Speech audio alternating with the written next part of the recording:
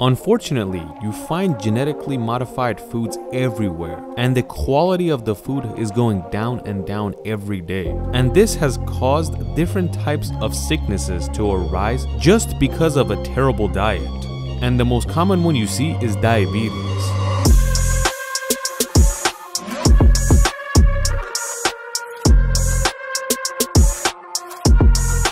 When you eat anything that has carbohydrates, like bread, rice, potatoes, and of course a lot of foods that have sugar in it, that's all gonna go into your stomach and start digesting. When your stomach burns carbohydrates, it turns it into glucose. And glucose is a type of sugar. You can't say glucose is bad for you because your body needs it to produce energy. So alongside carbohydrates, different types of sweets and of course fruits are gonna give you this glucose. When you produce glucose, it inserts your bloodstream, and that's when your body realizes that you have a lot of glucose in your blood. Basically means your sugar is going up. After realizing this is when the pancreas is called in action. Pancreas sits underneath the stomach and it produces a hormone called insulin. And when it's called to do something, it produces it and enters the bloodstream. But what does insulin do? Long story short, the insulin enters the blood and turns the glucose in your body into energy. But how exactly does it turn it into energy? The simplest way we could put it is that glucose goes next to muscle cells, but they cannot get in because it's locked. This is when the insulin has to come, insert the key, and open up the cell so the glucose can enter and turn into energy. This process we just explained causes the glucose levels to go down in your blood and your energy levels up. And this happens in a healthy body. Your body is comfortable when the optimum level of glucose and insulin are medium and it's never too high or too low.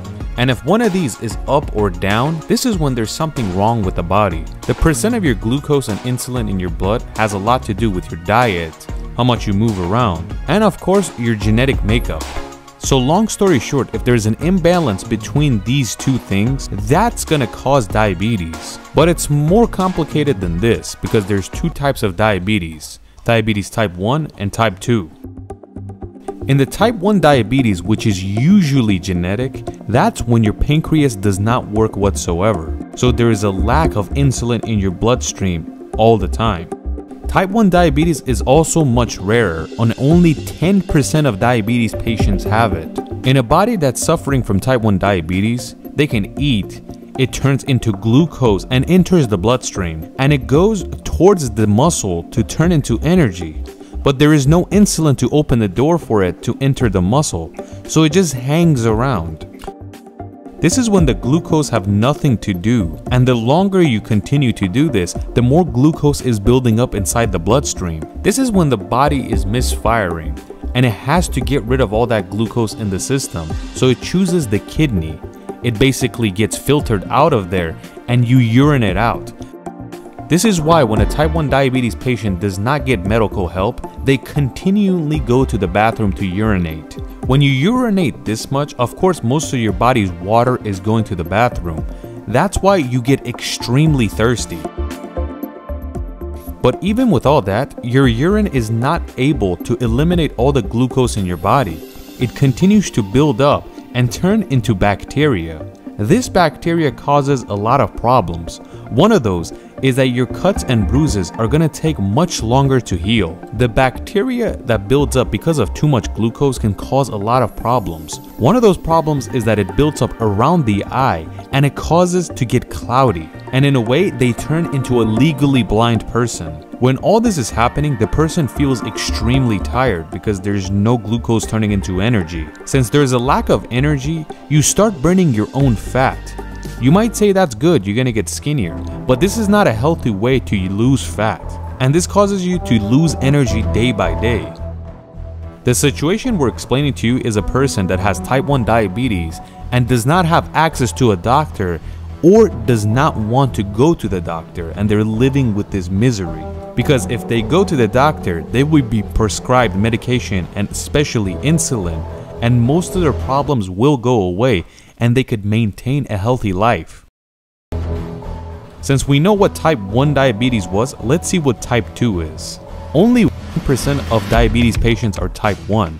So 90% of diabetes patients are type 2. This does not happen usually because of genetics.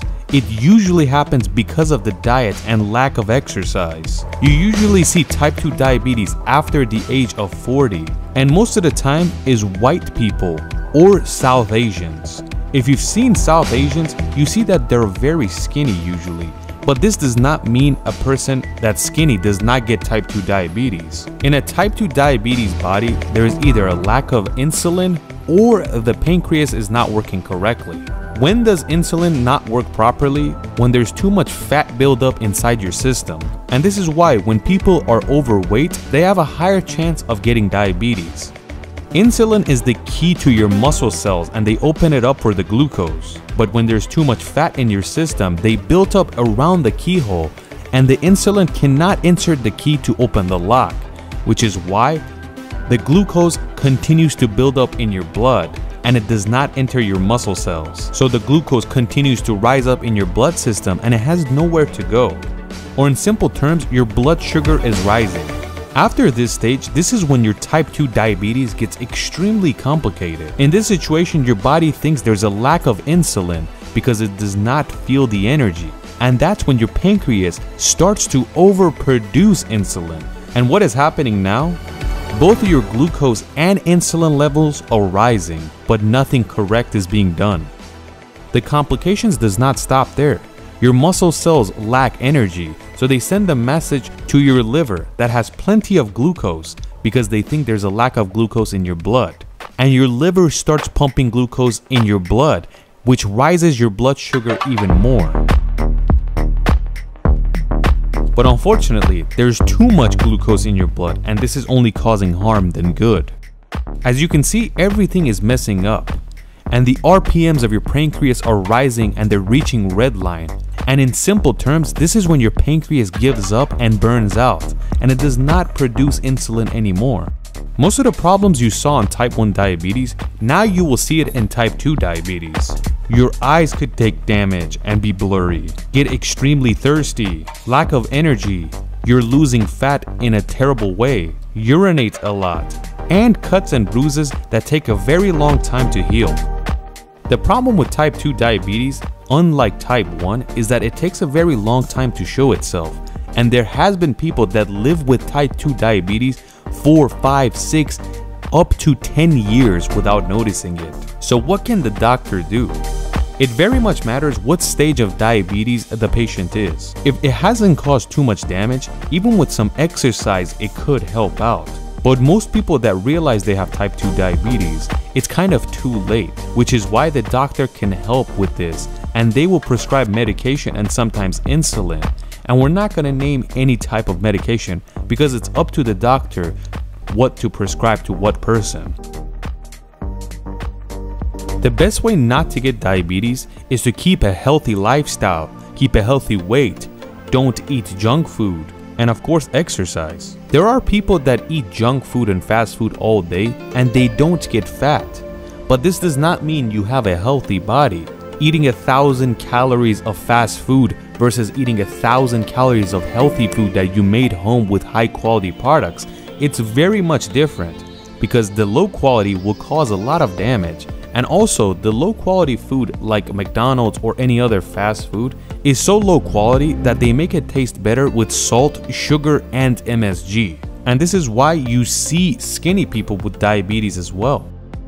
Of course, try to avoid drinks like sodas and juices because they have a lot of sugar, and it's sugar you don't really taste when you're drinking it. And another thing I wanted to tell you about is the keto diet. This does not help with diabetes whatsoever, but it is a quick way to lose some weight. You don't eat carbs like rice and bread, and you eat mostly chicken, beef, fats, and other types of products. It's going to be hard, but it helps if you do it for a couple months. There are people that do low carbs as well, where they don't eat as much bread and rice. This doesn't have anything to do with diabetes, but I just wanted to let you guys know. Throughout history, 3 different diseases ruled the world. One is of course the Black Death. The runner-up is smallpox. And last but not least, syphilis.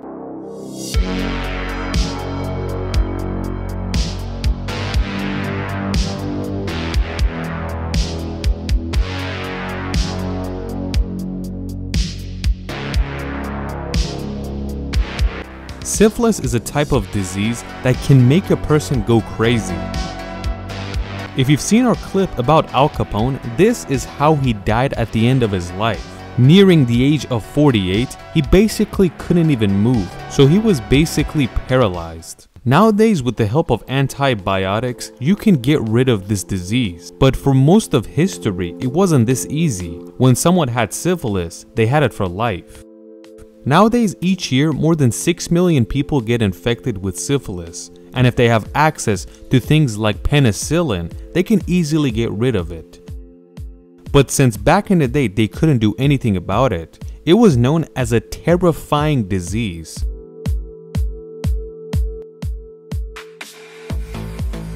Nobody really knows where syphilis came from, but the first time it was written about, it was in the 15th century in Europe. And the first case it was written about is that prostitutes have this type of disease and you should stay away from them. So from early on, syphilis was known as a disgusting type of disease where not only was it terrible, but when people actually had it, they were embarrassed of it and they didn't want anyone to know about it.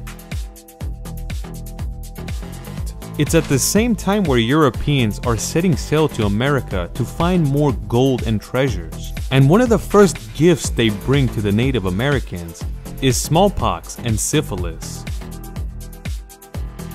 A lot of historians believe that more than half of the Native American population from the north all the way to the south of America died of smallpox, and it was all because of the Europeans. At least the Asians, the Africans, and the Europeans knew how to fight with this disease longer than anyone else, which is why when Native Americans contacted smallpox and even syphilis, they died much easier because their body had never seen something like this for thousands of years.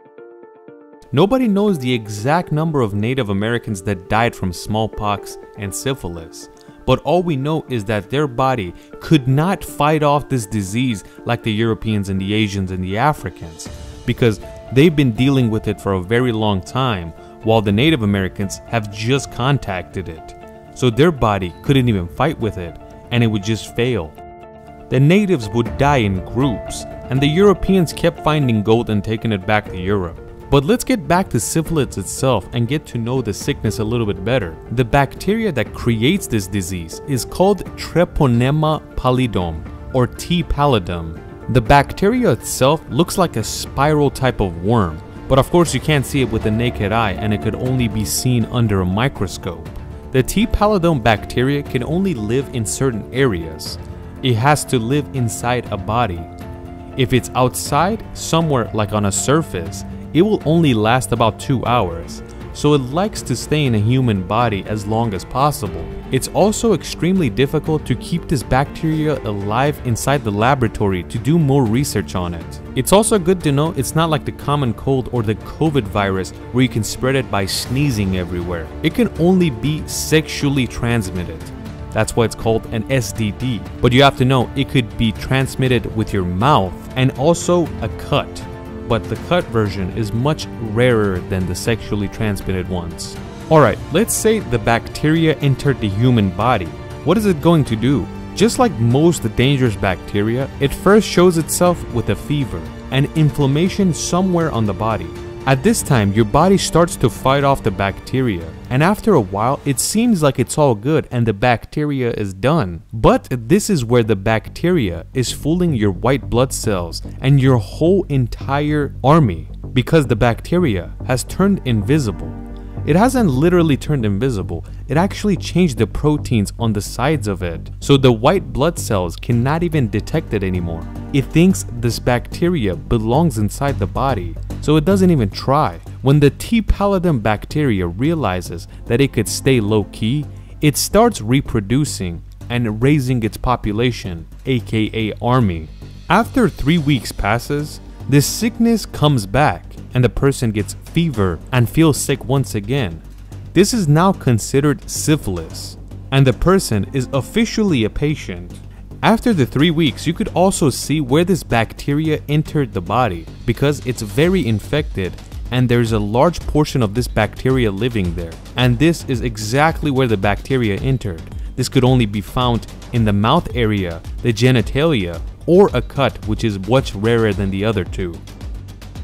After 3 weeks, if you don't go see a doctor and get some help, the bacteria will continue living and expanding its life. But after the 3 weeks, it realizes that it's getting a little too sketchy and continues to change the way it looks. And after days and days, the way the bacteria looks differs from the other bacterias, but they are all T. pallidum, and this is all to throw off the white blood cells inside your body. The more time passes, the more bacteria you have, and the more space they're conquering. It will get to a point where they're in every part of your body. The power this bacteria has is that it continues to change the way it looks, and this is the reason why the human immune system has trouble fighting it off, because they can't easily detect what's bad and what's good, so they just leave it be. The bacteria also doesn't stay in one spot only and continue growing there. It slowly grows, and it takes over the entire body instead of staying in one area. After 6 weeks, if nothing is being done to the patient, we're gonna enter the phase called secondary syphilis, and this is when it's starting to get very sketchy. If you remember the first 3 weeks, you could see the area where the bacteria entered the human body, which was the tongue in our case. But after 6 weeks, that infected area is gonna turn to your entire body. You will see infected cuts like that throughout your body, and they're very painful. Alongside these infected cuts throughout the body, all your hair continues to fall. You experience quick weight loss, you have high fevers, and of course a lot of inflammation. You could say your immune system is the best army, so they continue to fight off this bacteria. But once again, the T. pallidum bacteria fools the human immune system.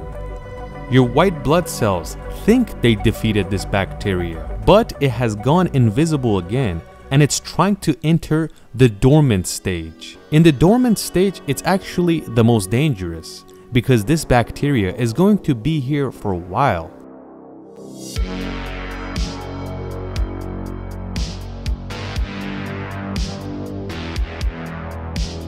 Even though the infected cuts are no longer there and you feel fine, but this bacteria is inside you and it's growing day by day. When this bacteria enters the dormant stage, it's basically getting ready for a final fight, and it wants to finish the job once and for all. After many years, you will finally reach the tertiary syphilis. At this stage, the bacteria focuses on the veins of a certain area and causes infection and inflammation. Anywhere that's chosen, you will see a swollen area outside the body. When a certain area of your veins gets infected, it causes your entire organ system to get damaged because not enough blood flow is getting to it. And when not enough blood gets to your lungs, that means the oxygen in your blood continues to get lower and lower. And this is where the real problems are just beginning. So in this case, the worst damage is being done to your brain and heart. Since the veins are getting infected, it's hard to continue pumping blood, and since there's not enough oxygen being pumped into the blood, your brain is struggling. Pretty much the worst thing you can do is give unoxygenated blood or blood with low oxygen to your neurons. Human neurons are so fragile that they will die if there's a lack of oxygen in the blood they're receiving. So this is when the case is very serious. After killing your brain cells because of a lack of oxygen, the owner of your body, which is your brain, cannot control it well anymore, so everything is struggling. The person can't even move their arms correctly or walk correctly. It even gets to a point where you can't even blink properly, something you and I can do without thinking. But when there's low oxygen in your brain, you can't even do it properly. You could say all hope is lost in your brain power, and you start hallucinating and seeing things that are not real.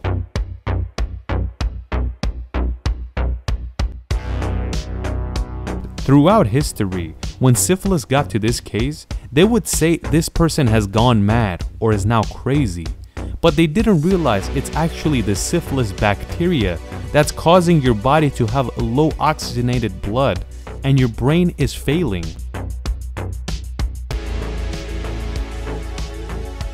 When this continues, the brain power gets less and less, and it gets to a point where the human body is paralyzed. And after struggling for many months or maybe years, the person will die of a heart attack or a stroke.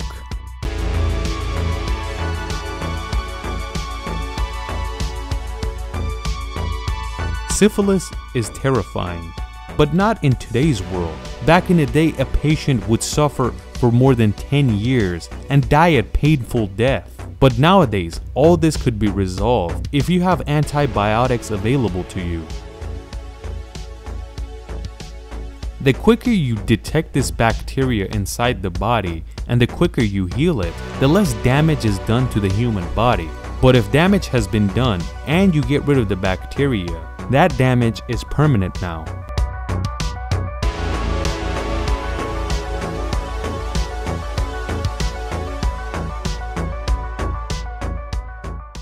It is because of these things that syphilis is known as a terrifying disease.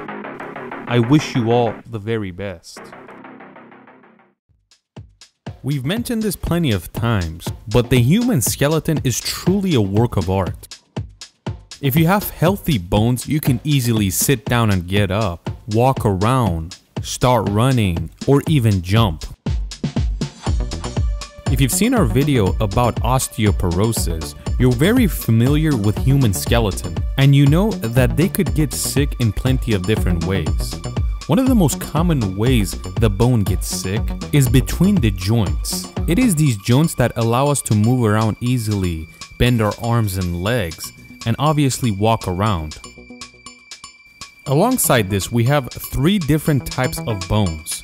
There are immovable bones, like your skull, where you cannot move it. There are bones that slightly move and have some play, like your ribs. And then you have movable joints or free joints, because they can move however they want, kind of like your arms, legs, shoulders, and back. In this video, we mostly want to talk about free joints.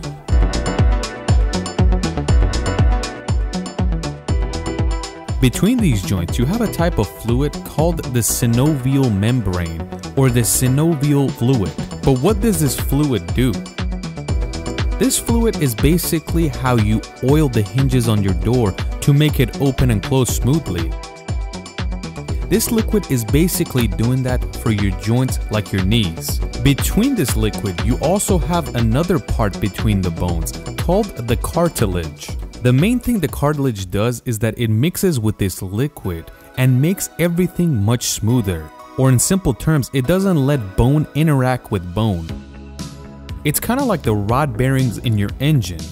These bearings do not allow your rod to hit the crank, and if it does or it gets loose, you have something called rod knock and you have to rebuild the engine.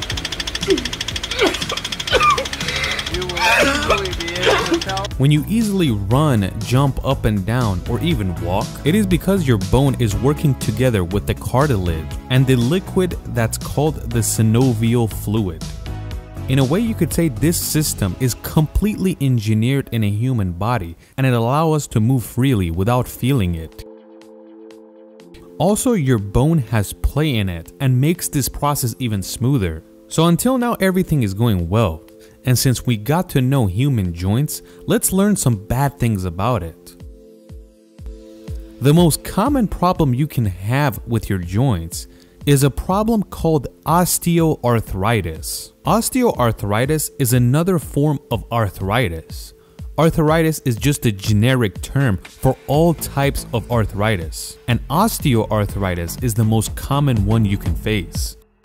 More than 100 million people around the world have arthritis and are living with it, and more than 50% of them are women, and you could mostly find it above the age of 45. In simple terms, when someone has a form of arthritis, it's kind of like lacking oil in your joints and they can't move it freely, and it's very stiff, and even if you try to move it, there's a lot of pain in that joint. The most places you can find the pain in arthritis is in your back, your fingers and hands, your knees and feet.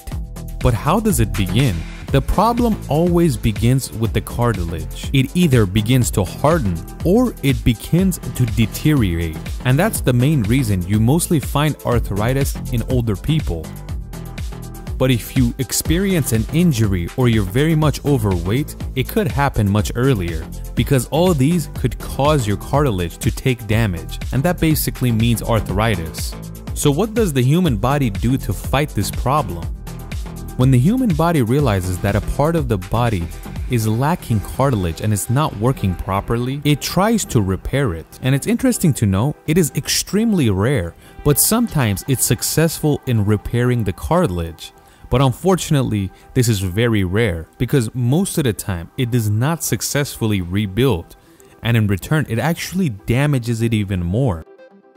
Physicians say when your body tells your cartilage to repair itself, it does not rebuild cartilage. It actually replaces with hard bone, and that causes the place to get even more awkward. It ruins the cartilage even more, and that also causes inflammation to happen in that area, which causes even more pain. Also, in this situation, the fluid that's supposed to oil everything does not have its effect anymore. Athletes that use one of their body parts a lot throughout their career will have this problem later in life. And if you don't move around or you're very much overweight, this will happen, especially to your lower body. It could also be genetics, so if you have it in your family, there might be a chance that you have it too. That's the reason why doctors say if you exercise all of your body, not just one part. Don't just go start doing pull-ups every single day. Switch it around sometime. You will see this in tennis players mainly because one of their dominant hands takes a lot of hit throughout the career, and later in life that body part will have a lot of problems, especially arthritis types of problems. You have another type of arthritis called the rheumatoid arthritis, which is the second most common version. And it's good that it's a little bit rarer because it has a lot more problems than osteoarthritis. In this problem, not only will your joints take a lot of damage and have a lot of pain, body parts like your eye, lungs, kidneys, and even your skin. But why does a joint problem cause your body parts to have a problem? It's because your white blood cells, the cells that are supposed to protect you, make mistakes and attack the body instead.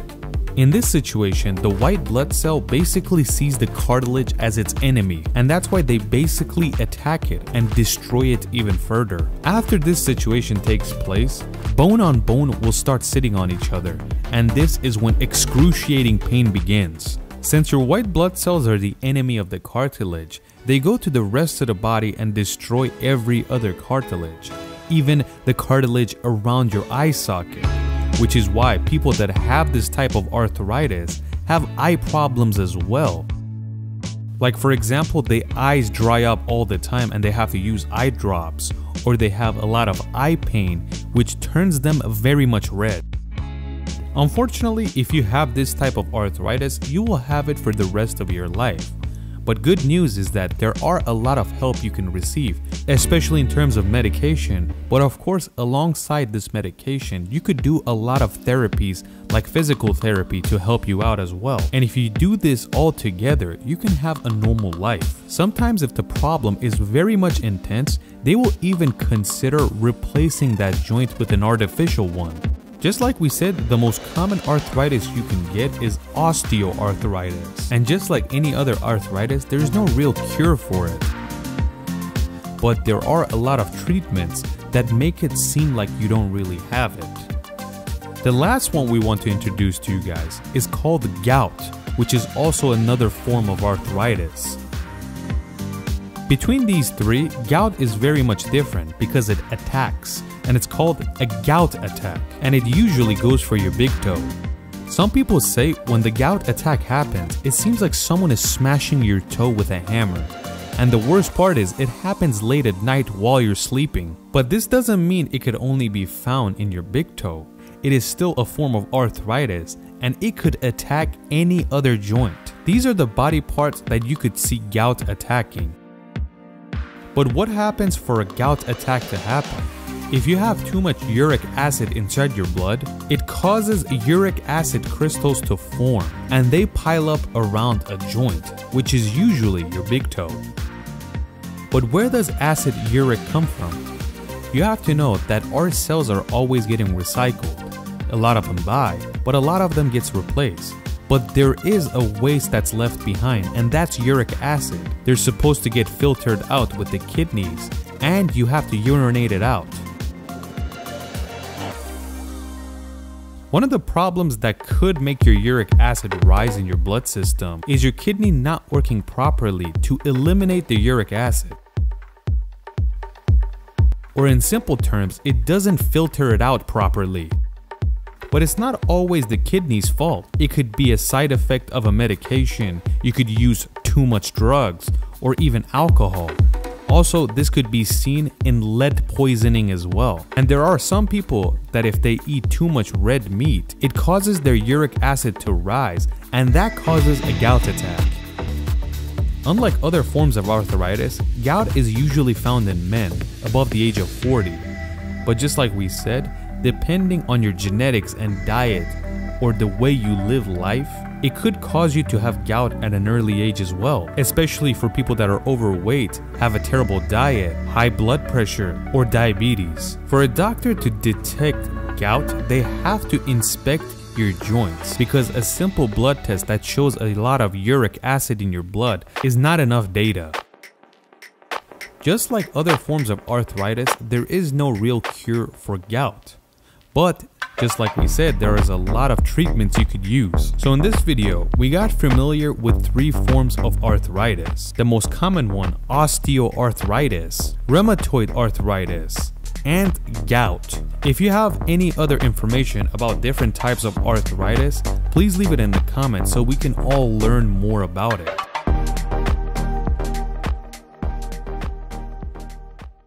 There is a very serious illness, and even though it's not that common, it affects a lot of people's lives, and you can find it in each part of the world.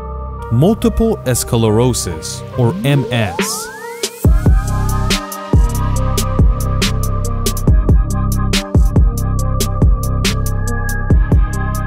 We can say that MS is a very serious and complicated disorder because it completely affects the nervous system. The human nervous system is probably the most complicated thing we know of, and it's the wiring harness of our entire body. And if something acts up, everything acts up. And since it's so complicated, when MS takes place, it has a lot of symptoms. Like for example, your eyes can lose vision. It could ruin the way you walk or completely ruin your stability. And that means the person suffering cannot even walk. You can see all these symptoms in any patient that has MS. In their vision, in their stability, shaky body part, pain, dizziness, different body parts falling asleep, and you can even have trouble speaking. Some have even suffered from depression and terrible stress because of it. And because of this, the whole disease gets even more complicated. This complicates the situation for doctors as well, because they have to figure out themselves on how to help out their patient. Not all patients are the same, so there's not get better help quick scheme. It's not like diabetes where it's more straightforward. It's kind of rare to find 2 different people suffering from MS that they have the same exact symptoms. So this is how complicated it is. Before they give any type of prescription, doctors have to make sure how severe it is. The year is 2024 and doctors have not figured out on why a person gets MS. Right now around the world, about 3 million people have MS. This disorder can cause a lot of negative effects, but it's not considered fatal. Of course, a lot of different things could happen that makes it fatal, but the disease itself is not. Even though scientists have not figured out what MS actually is, but they know what it does to the human body. Just like we said, it attacks the nervous system. The MS attacks the myelin part of the nervous system. But what the hell is myelin? If you want the simple answer, myelin is basically the cover on the wires of the neurons. And if your wire has proper protection, nothing happens to it. But the thing is, the MS attacks the myelin, destroying the cover on your neurons. And when that gets destroyed, the protection is all gone. But what attacks myelin? This is the thing that makes MS very complicated, because scientists and doctors are not 100% sure, but they have a lot of theories. Through recent history, doctors thought it was a virus that's doing this, a virus named Epstein-Barr. They also called this virus EBV. There were other theories, but nowadays, doctors and scientists went back to the original theory, that it's the virus called EBV that's doing all the damage. Don't think EBV as a virus like AIDS or like COVID. EBV doesn't negatively affect the human body because 95% of humans have this virus inside their system, but only 0.5% of people have MS. After examining the virus itself, they realized that it's not actually the virus's fault, because most people are not affected. But why doesn't it affect everyone? And that's why they continued their research specifically on people that actually have MS. Instead of the virus itself, they wanted to figure out what the virus is doing in the person that has MS, not the EBV virus itself. This is exactly when they realized that it's not 100% EBV's fault. It's actually the immune system. The immune system thinks the virus is a problem and it wants to get rid of it. But unfortunately, your immune system is at fault here. It wants to destroy the virus, but in return, it damages your nervous system. The interesting part is that scientists realize the people that have MS see the EBV virus exactly like the myelin because they have very similar DNA codes. And alongside destroying the virus, they also destroy the myelin that protects the human nervous system. Figuring out 100% on what happens in the person with MS is one of the biggest things doctors and scientists have done, because after decades of researching, they finally figured out on what happens, and they can't figure out on how to get rid of it. Scientists have figured out that to help people with MS in the short term is to weaken their immune system so they don't attack the myelin of their body. But this is just a band-aid fix. But there is another hopeful message, and that is scientists have realized that the EBV in the human body, which is in 95% of people, don't affect the body whatsoever, not negatively, not positively. We know that because 5% of the world doesn't have this. So that's why they're trying to figure out on how to completely make this virus go extinct. Another problem or challenge they face is that this virus is not easy to kill. It's a very large and strong virus, and not any old vaccine will get rid of it. But of course, finally, they figured out if they get rid of the EBV virus, they can get rid of MS. So they're trying to figure out on how to create a vaccine. But a vaccine like this is not something that could be made very quickly. It needs years of research and testing before they actually give it to humans. They've been working on this vaccine for about a year now, but they haven't finished it. But on the plus side, they are very positive and they are hopeful that they will fix this issue, and maybe, just maybe, they will get rid of MS forever. Thankfully, there is a lot of medications doctors give to people suffering from MS to help them out in a short term, but hopefully there will be a long-term cure for people suffering with this brutal disease. There's a problem with humans that we truly don't know why it's there and how it actually works. A problem that's called allergies.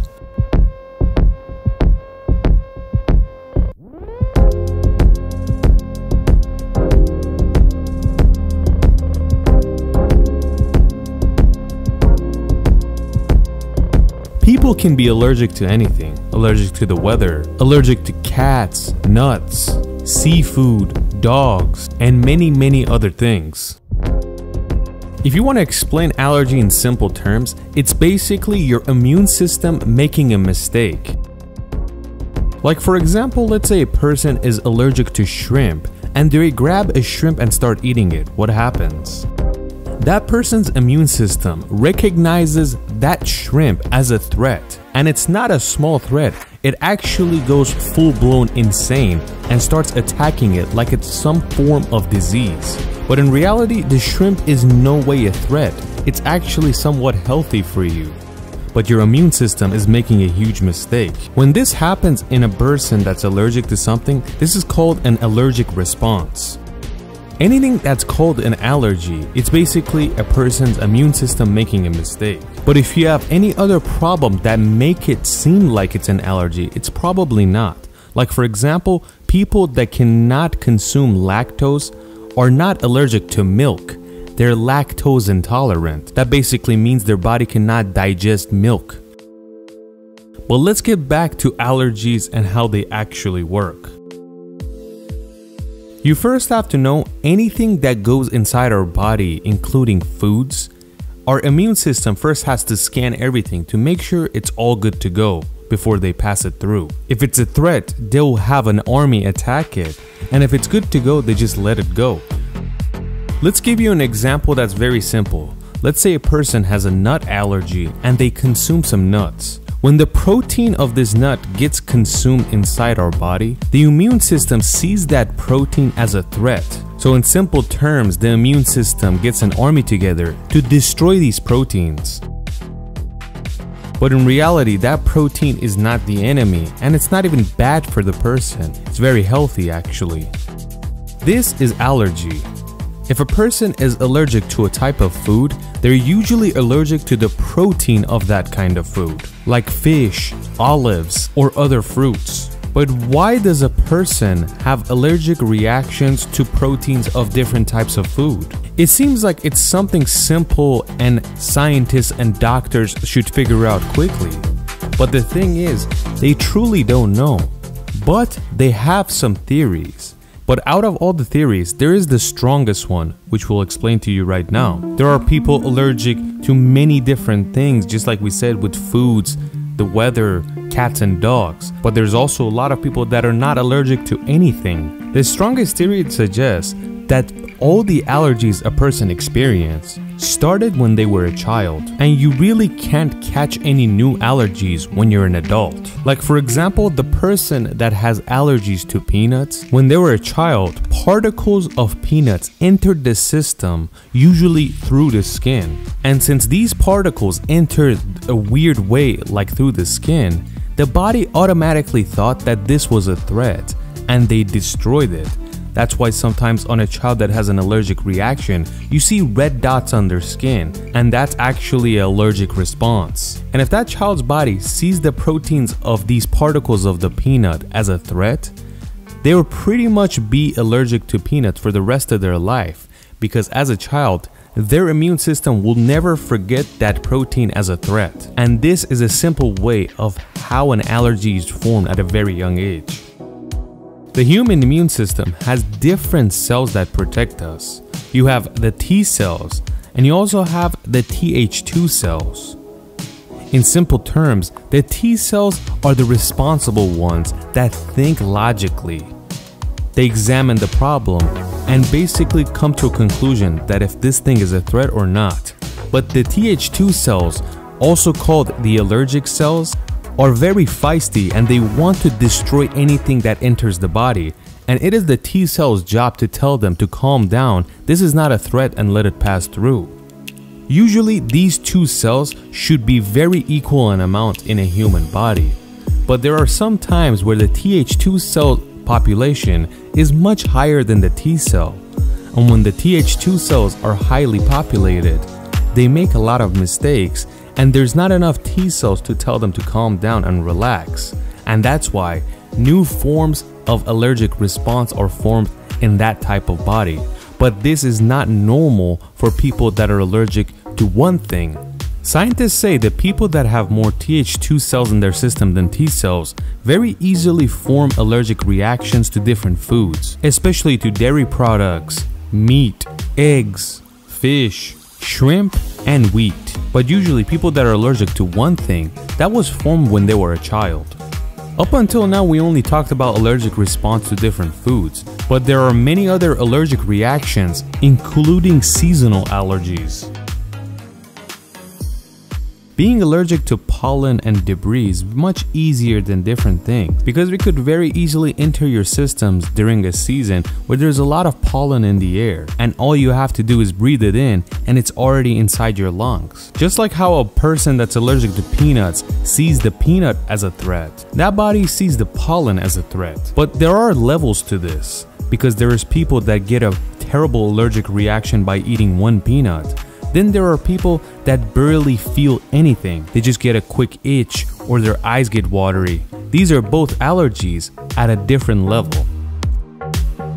Most people are allergic to pollen and dust mites because these are very common in an environment and you could easily breathe it in at any age.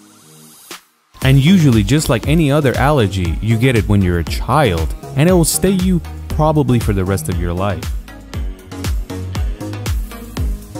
Thankfully, these allergies are somewhat mild compared to other ones. You usually get a watery nose, itchy and watery eyes, and even your throat starts itching. And it usually happens only in spring. Scientists say that allergies has grown by a bunch in the last century, and they believe it's because everything is much cleaner and our immune system is getting somewhat lazy.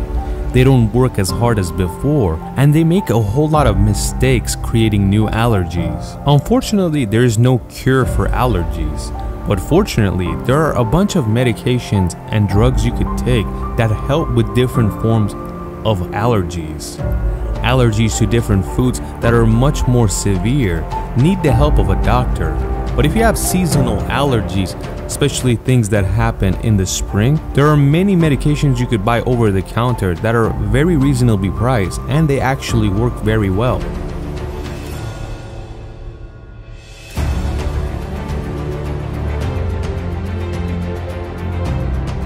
You might have seen like a young person that's allergic to cats, they can never be near a cat. But once they get older, maybe past the age of 30, that allergy is gone and they could hang around cats again. The thing is, doctors do not know why that happens. It's very rare that this happens, but it does. And if they figure out how it happens, maybe, just maybe they can figure out how allergies work, and maybe they could even find a cure for it. Being allergic to different foods, you can only get help from doctors, and we're not going to recommend anything. But we can recommend preventing allergies to dust mites and pollen. If you have allergies in the spring, you should usually wear a mask when you go outside, and that would help you a bunch because it prevents dust and pollen from entering your system. But some people have these seasonal allergies inside their house. That usually means there's pollen and dust inside your house. If you have carpets, it might be dusty, so you should vacuum them, wash them, clean your couch, wash them, and also once in a while, change your bed sheets and your pillow sheets because dust could get stuck in there and enter your system at night. And of course, there are many medications that help with these seasonal allergies. I wish you all the very best.